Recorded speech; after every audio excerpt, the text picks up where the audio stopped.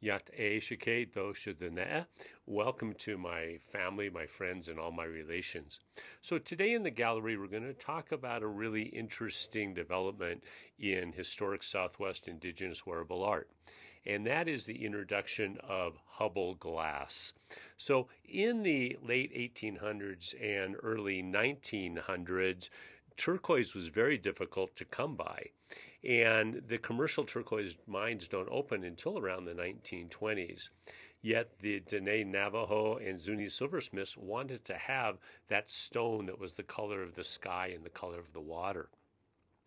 Interestingly enough, John Lorenzo Hubbell and many of his contemporaries who had the early trading posts brought in Hubbell glass. And this was glass that was the color of the sky and the color of the water.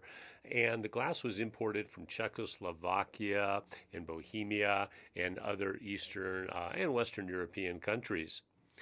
And here are three great examples of historic indigenous wearable art using Hubbell glass.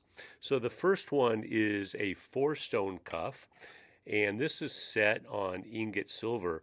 What's interesting about this cuff, of course, are the repurposed stones, and those are bow-drilled stones that perhaps the Hubbell glass was an earring in the past. And then here is another beautiful example of a 3-stone Hubbell glass cuff on heavy ingot silver. This one's quite unusual because it's more green than it is blue. And the third example is this beautiful ring. All of these pieces date to the late 1800s and early 1900s. So Hubbell glass pieces are very collectible because once the commercial mines open in the 1920s, there's no need for the glass anymore. So if you are an aficionado of Navajo and Zuni jewelry like I am, this is a piece you should have in your collection.